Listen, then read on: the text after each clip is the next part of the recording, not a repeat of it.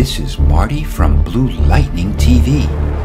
I'm going to show you how to create this powerful sci-fi image of a gigantic wormhole effect in a night sky. I provided two images that you can download so you can follow along. One is an image of clouds, and the other is a nighttime image of a small shack on a prairie. Their links are in the description below the video or in my project files. The first step is to separate the sky from the landscape. Generally, when you have an image that's pretty dark like this one, it can be difficult for Photoshop to differentiate between the two. An effective way to resolve this is to make a copy of the image by pressing Ctrl or Command J, and to open your levels window by pressing Ctrl or Command L. Drag the input white level across until we can easily see the landscape. Open your Quick Selection tool and drag it over the sky to select it. Invert the selection by pressing Ctrl or Command Shift I. Next, we'll refine the edges of the landscape. Go to Select. If you're using a version earlier than CC 2015.5, click Refine Edge. If you're using a later version, click Select and Mask. If you prefer to use Refine Edge, Shift-click Select and Mask. I did in-depth tutorials on both of these filters, so if you want to watch them, I provided their links as well. Check Smart Radius. This detects smooth and hard edges. To adjust your brush size, make sure your Caps Lock key is off and press the right or left bracket key on your keyboard. Brush over the edge of the landscape and over the entire area of the trees. Check Decontaminate Colors, which prevents color fringing that may leach into the landscape from the sky. Drag the amount all the way to 100%. Output it to a new layer with Layer Mask.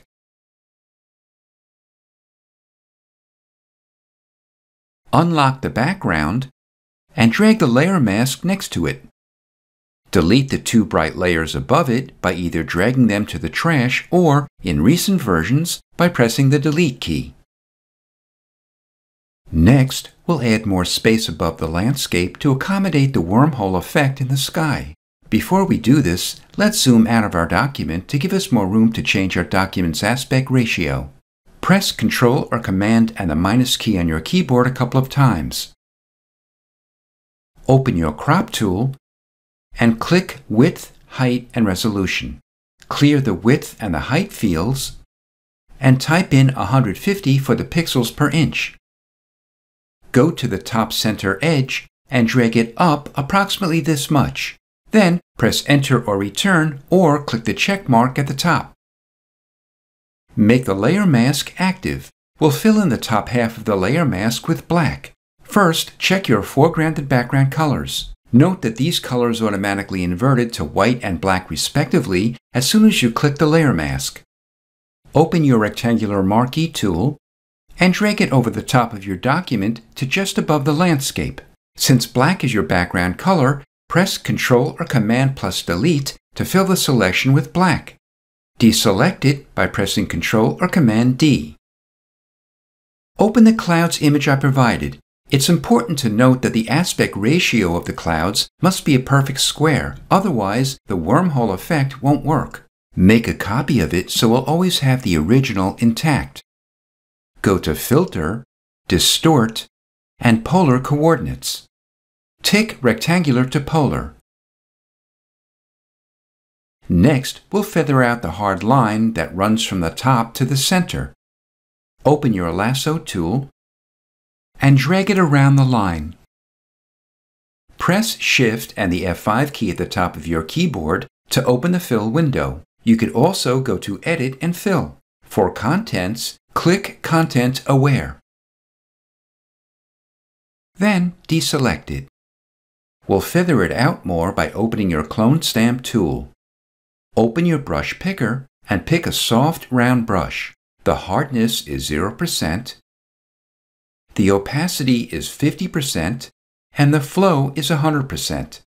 Adjust the size of your brush and Alt-click or Option-click to pick up the area under your cursor. Move it over the vertical line and brush over it.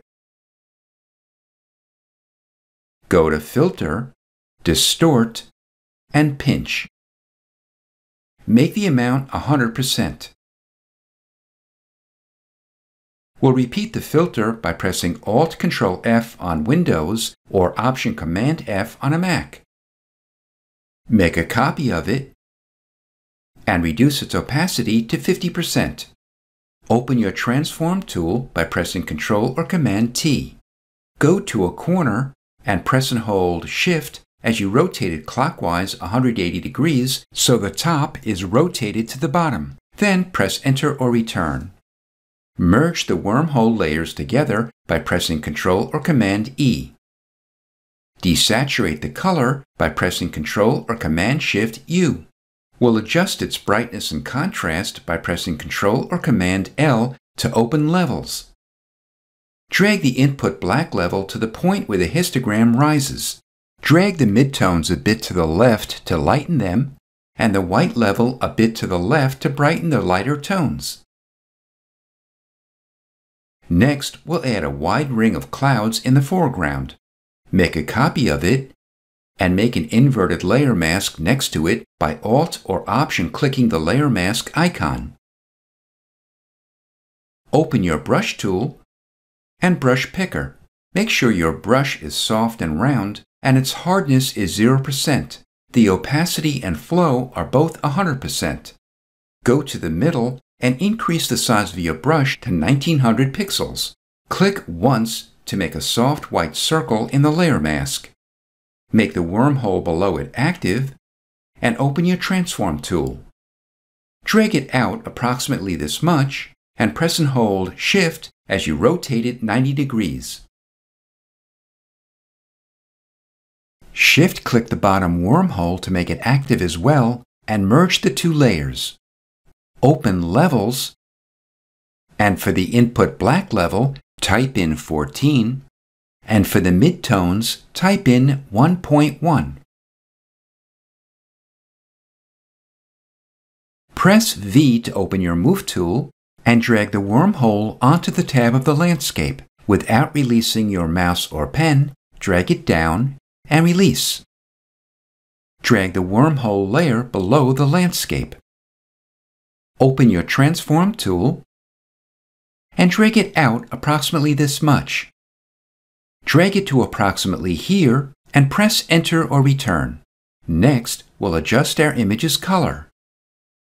Make the landscape active and click the Adjustment Layer icon. Click Color Lookup. Open Load 3D LUT and click Moonlight.3DL. Next, we'll brighten it. Click the Adjustment Layer icon again and click Curves. If you don't see the entire Curves panel, just drag it down. Go to the middle of the grid and drag the diagonal line up and to the left to approximately here. Next, we'll add more vibrancy to the colors. Click the Adjustment Layer icon and click Vibrance. Drag the vibrance all the way to the right. The sky looks great, but I think the landscape looks better without the added vibrancy. To hide the vibrancy from the landscape, first drag the Vibrance panel back up so we can see more of the Layers panel. Control-click or Command-click the layer mask to make a selection of its shape. With the Vibrance layer mask still active, fill the selection with black, which is our background color. Think of layer masks as stencils. White reveals and black conceals. Deselect it. Next, we'll brighten the center. Make the Curves adjustment layer active. We'll make a new layer below it by Control-clicking or Command-clicking the new layer icon. Change its blend mode to Overlay. Open your Brush tool and make its opacity and flow 100%. Reduce it to approximately this size and click once. Next, we'll add stars. Make the Vibrance adjustment layer active and make a new layer above it. Fill it with black. I'll fit the document onto my canvas by pressing Ctrl or Command 0 so we can see the stars better. Go to Filter, Noise, and add Noise. Make the amount 100%, Gaussian, and monochromatic. Go to Filter, Blur, and Gaussian Blur. Blur it 1 pixel. Open Levels and type into the input black field 133 and type into the input white field 170. We'll jump the stars layer down the Layers panel by pressing Ctrl or Command and the left bracket key 4 times, so it's just below Color Lookup. Change its blend mode to Screen. Next, we'll fade out the stars near the bottom of the horizon and then hide them completely from the inside of the landscape. Add a layer mask next to the stars and open your gradient tool. Make sure the linear gradient icon is active. Open your list of gradient presets. Click the black and white thumbnail and place your cursor approximately here. Press and hold the Shift key as you drag the tool up to approximately here and release. Control-click or Command-click the layer mask of the landscape to make a selection of its shape. Fill the selection with black and deselect it. Press B to open your brush tool, adjust its size approximately this much, and click once in the center of the wormhole.